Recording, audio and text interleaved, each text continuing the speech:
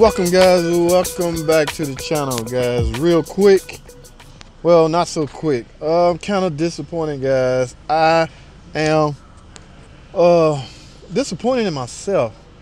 I should know better guys. I'm gonna tell y'all what I'm talking about here in a second, okay? Because I've been doing these vehicles for the past 20 years. Actually, this car came out in 01 or 19 years. You would think by now I would not let this burn me and trick me anymore, but some way, somehow, this still seems to happen to me, and my fear is it's happening or it will happen to you.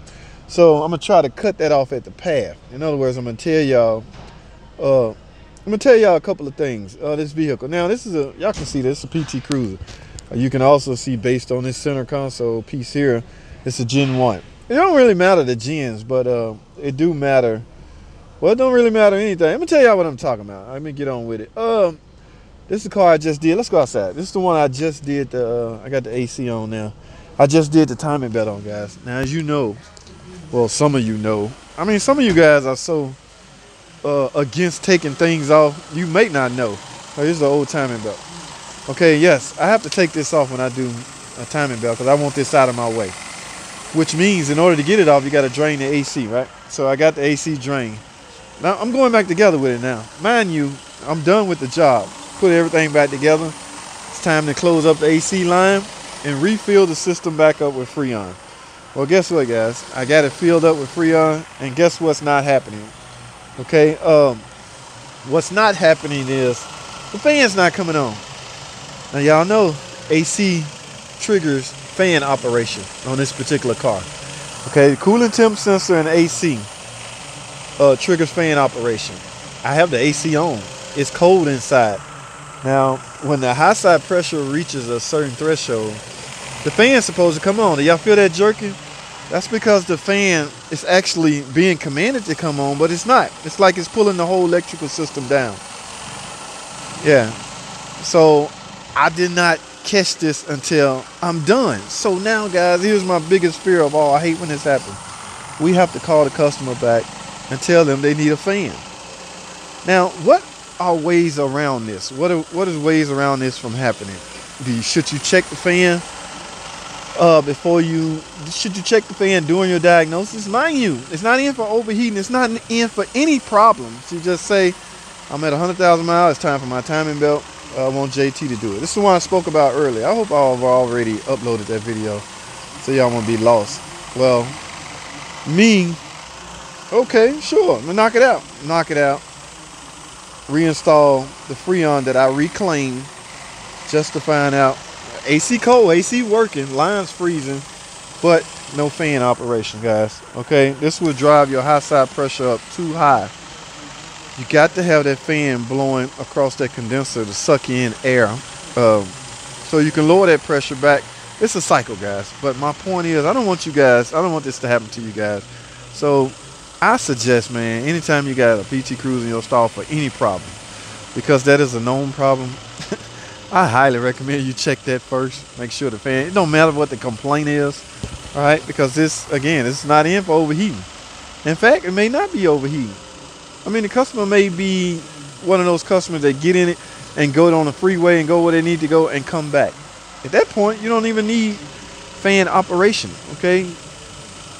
The demand for the fan to come on is not always present during every trip. So they might not even notice that it's not coming on. It might not even got to the point where it would overheat. Or I could be wrong. It could be overheating and they suspect a timing belt and water pump will fix that. I don't know. All I know is they came in and requested a timing belt and water pump. Did they have an overheating problem and think the water pump would correct it? Again, I don't know.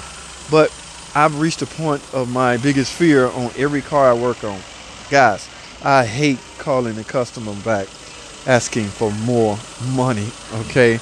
I've gone so far as to put parts on anyway, and we try to adjust the estimate to compensate, because I might even lose some labor time. That's just how bad I hate that. But there's no way around this. Number one, the fan's not even available through Mopar anymore. It's discontinued. So we have to call an aftermarket place to get it. Y'all see how bad the fan is pulling down the system? You can tell when the fan commanded to come on. Watch this.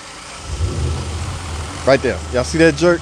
The fan was commanded to come on, and it sent the power supply to it in the ground, but the fan pulled the circuit, pulled the the complete electrical system down with it. That's why if you get a PT Cruiser that's jerking and burking with AC on, or even idling at that point, you got a hard jerk sometime or vibration sometime, guys, that is the fan. Okay, it's just pulling down the whole electrical system for some reason. I hate when this happened, especially to me. Yes, I would have never found that had I not put the Freon back in the car. She's entitled to her Freon. We reclaimed it to make the repair. All right, so I don't know, guys. We'll see what happens. For now, all right, guys. So yeah, we'll take these off. Now I hear a fan running. Okay, yeah, the fan is on. Guys, you know what? I bet you that is. Let's go look at something. Yes, that temp hand is over halfway mark. Guys, that is the high-speed fan. Also keep in mind, this is a 2-speed fan setup, okay? 2-speed fan motor. Low speed and a high speed. Now the high-speed fan, you can hear the fan running now. That's because it has reached the threshold for high speed to come on. Okay, so that's probably why the customer never came in for overheating, because the car doesn't overheat. By the time it's in the range of overheating, which is probably halfway after halfway mark on the gauge, the high-speed fan will kick in and lower the pressure or lower the temperature back down.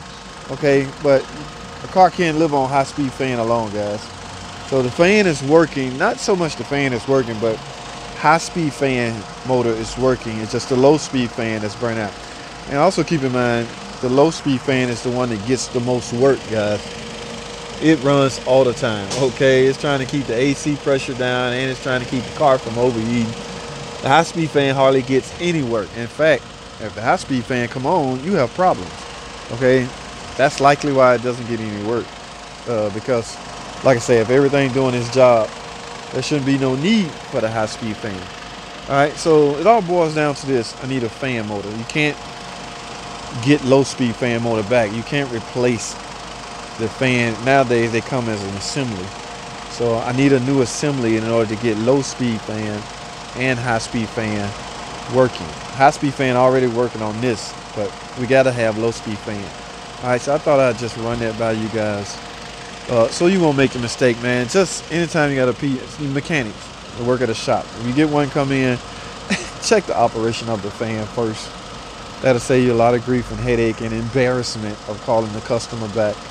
I don't want this car to overheat. The high-speed fan is still on. See, I'm hovering around, just trying to bring it back down to halfway mark. So guys, let me write up this estimate, and they just gonna have to call it back. Now I may be a nice guy and just not charge any labor. It's fairly easy. Did I drop the ball? It's hard to say. I'm more upset with myself. So the company can't explain my self, you know, what I'm going through. So yes, I would do this for free. If the customer paid for the part, I would install the fan for free. But I'm not paying for the part. No, I will lose a little labor time to make it right. Partly because I feel I'm to blame. Even though, don't get me wrong, they didn't come in for overheating or anything like that. Only way I found out is I was. Now could you imagine if I didn't pay that any attention, if I just filled that Freon up and let it go? A week later, customer come back, I just spent all this money, my car overheating. So that's what I mean by retesting everything, no matter the subject or the topic you was working on. Retest everything, guys. Fan is a essential part of the car's overall performance. All right. Ooh, I'm talking too much, guys. That's all I have. Thanks for watching. Come and subscribe. I'll see y'all in the next video.